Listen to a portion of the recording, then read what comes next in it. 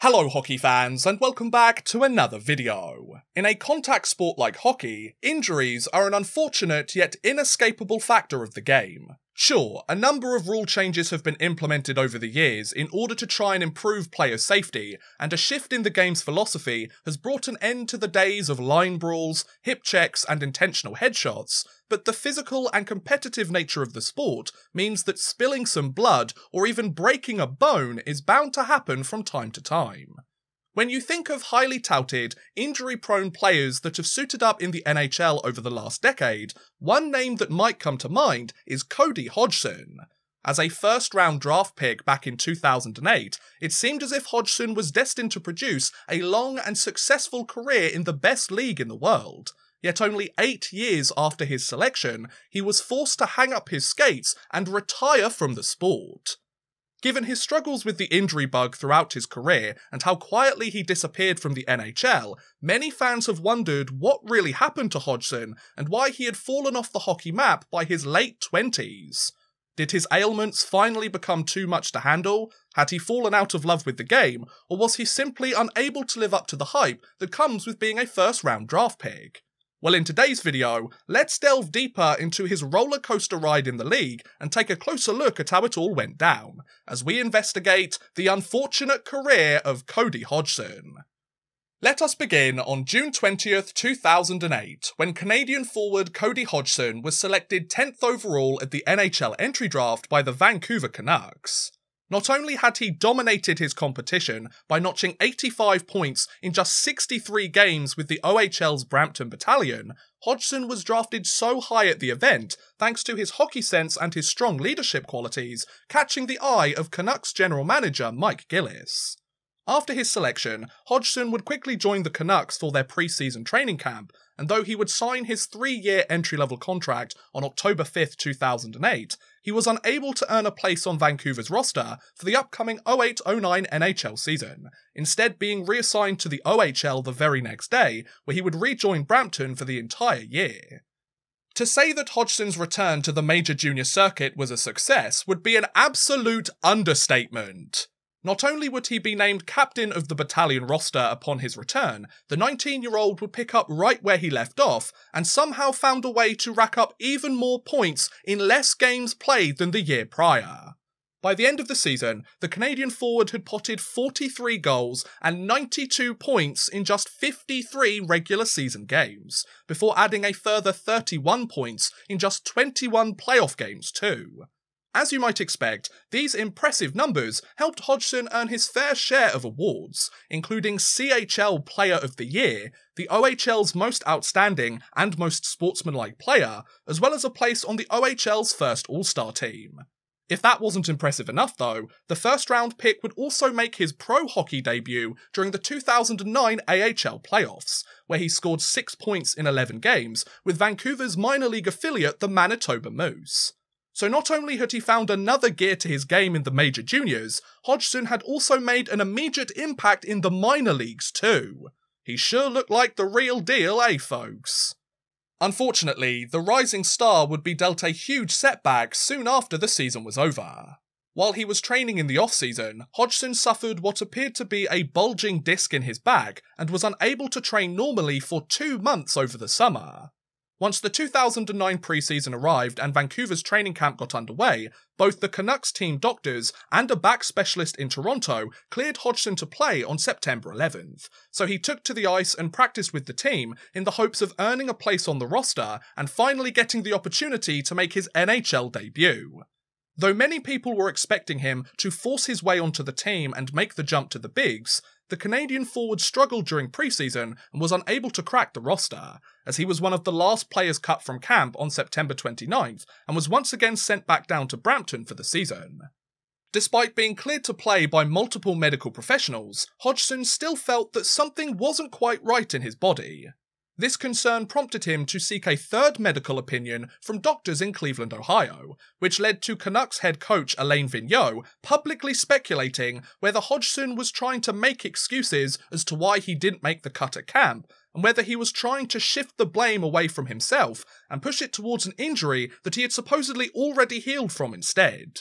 These thoughts were seriously considered by fans and media alike, until test results from the Cleveland-based clinic revealed that Hodgson's injury had been misdiagnosed from the start. He didn't have a bulging disc in his back, he had a muscle strain and nerve damage in his leg. If that wasn't bad enough, the treatment he was receiving for a bulging disc was actually aggravating his real injuries even further. So not only had he been rehabbing the complete wrong injury, he had been making his actual injuries even worse. Well, no wonder he didn't play well in pre-season then. I think you owe someone an apology there, Vigneault. After adjusting his treatment and finally getting his body on the right track again, Hodgson would spend most of the 09-10 season on the injured reserve list, but would return to the battalion lineup in early February 2010. From there, the Canadian forward hoped to finish the season strong and get another shot to crack the Canucks roster later on in the year. Though he would once again light up the OHL by potting 20 points in 13 regular season games and 10 points in 11 playoff games, injuries found their way to the forefront once again. Hodgson had broken a toe in his right foot before the season was over, and was believed to have re-injured his back when he collided headfirst into the boards during the playoffs. Though he was looking to rejoin the Manitoba Moose once the OHL season was up, these injuries prompted the Canucks to rule Hodgson unfit to play, where an MRI scan later revealed that they had indeed made a mistake in their initial diagnosis of his ailments. In order to rectify his injury problems and get back into game shape as quickly and efficiently as possible, with the Canucks' consent, Hodgson spent the off-season training with former NHLer Gary Roberts, who also overcame a serious back injury during his career.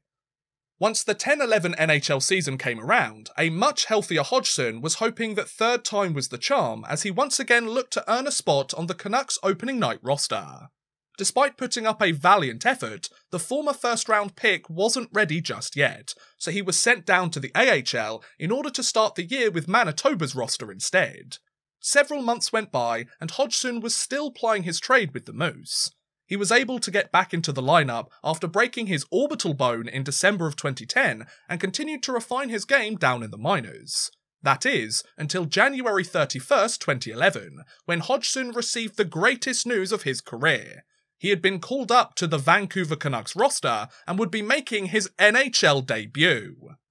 Having finally made it to the bigs, Hodgson wouldn't take long to add several career firsts to his resume, as he scored his first NHL goal in just his second regular season game and added his first assist in his third game.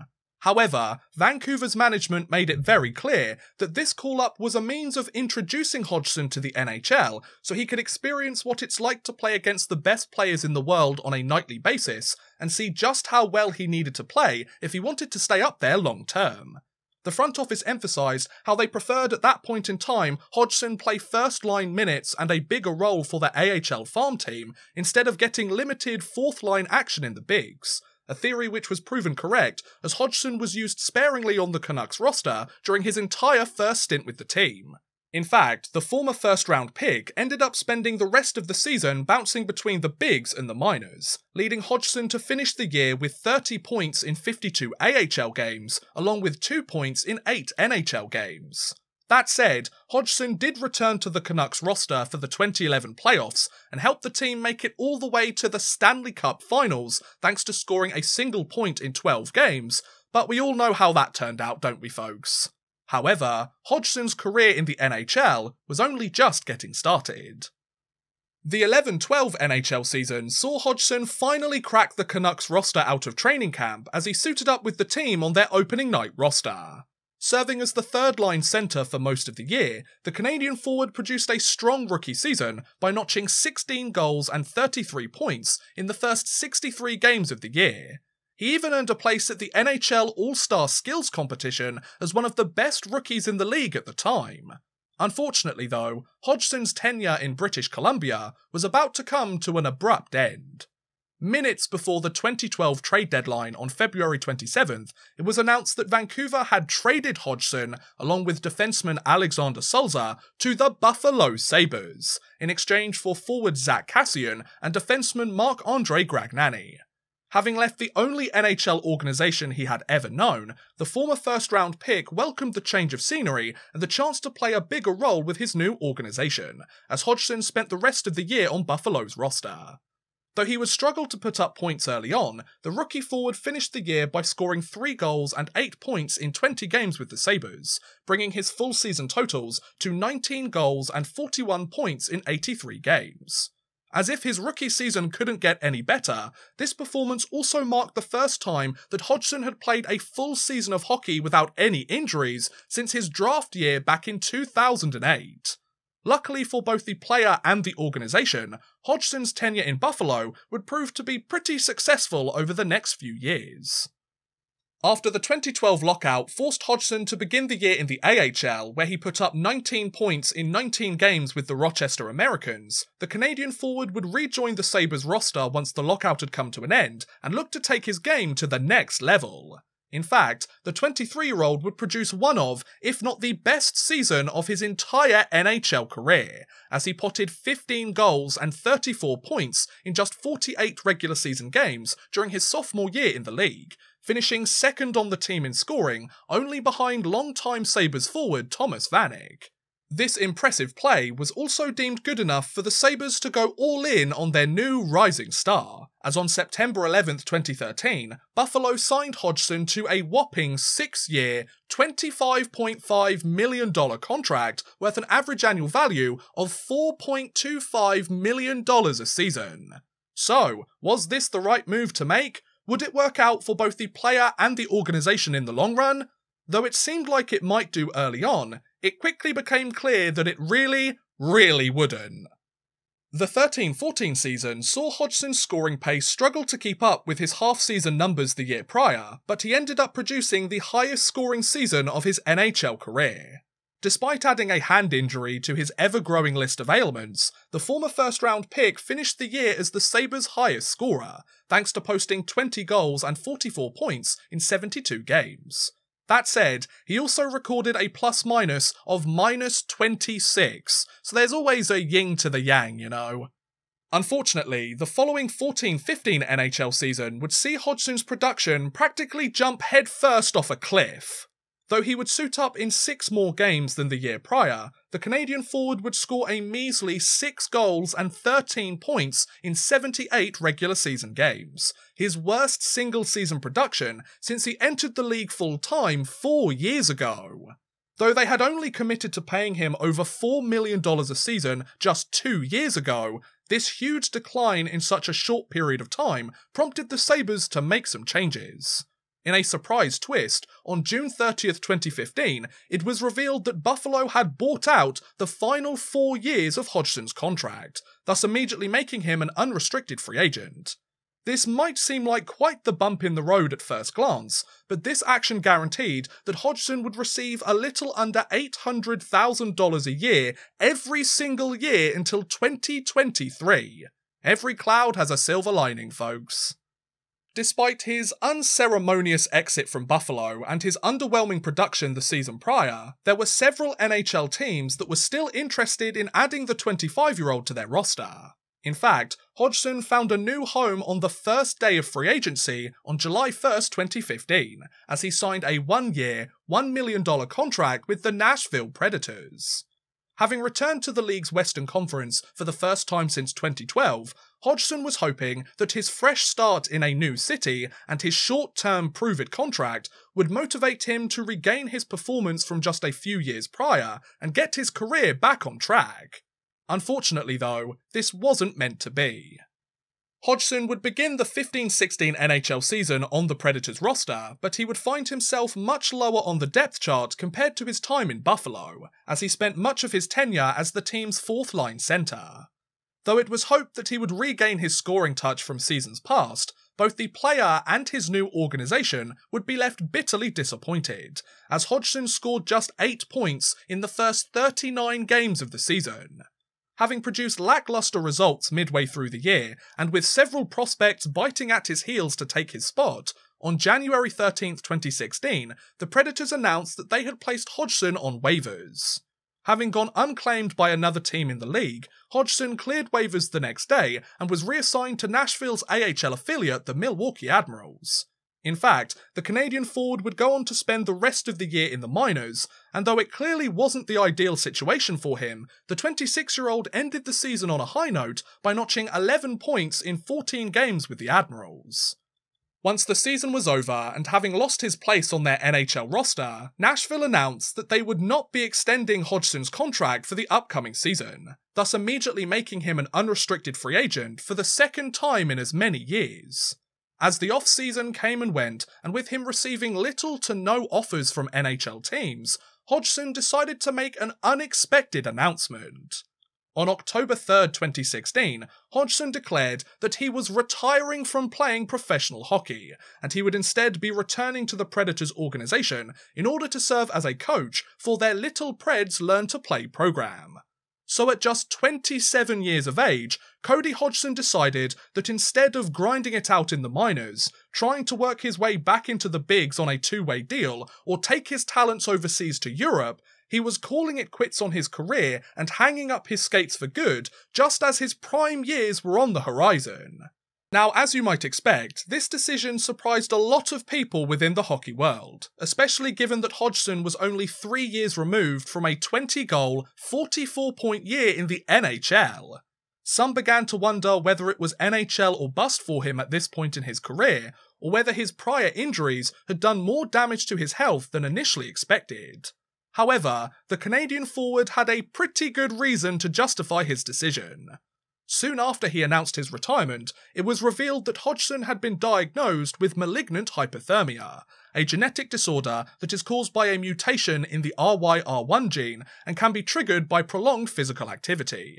In fact, Hodgson's struggles during his last few seasons in the NHL had directly coincided with him being affected by the disorder, as he had experienced shortness of breath, blackouts, muscle tightness and heart arrhythmia, while his body would start shaking for no apparent reason.